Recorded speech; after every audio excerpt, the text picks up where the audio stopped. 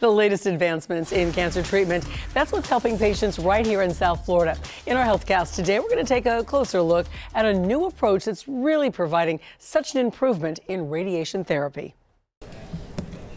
When 75-year-old Gordon Shearer became anemic late last year, he went to several doctors near his home in the Cayman Islands looking for a reason.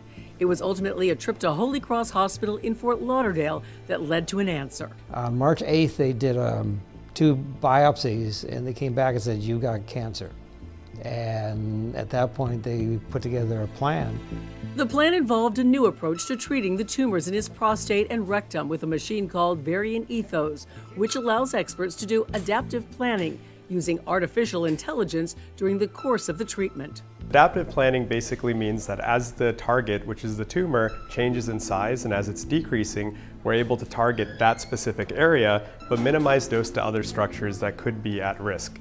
The end result is that toxicity from the treatment is reduced, while effectiveness is increased. The tech is so great because you're destroying localized tissue areas.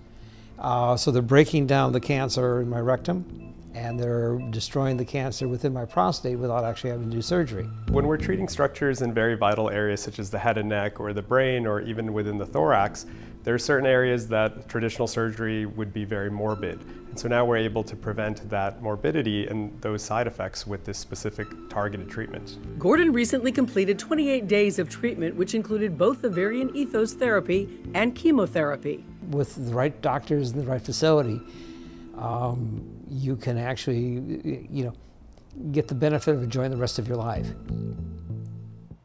And although he does still face some other procedures, Gordon recently got word, and it's great word, that the treatments so far have made his cancer undetectable. That is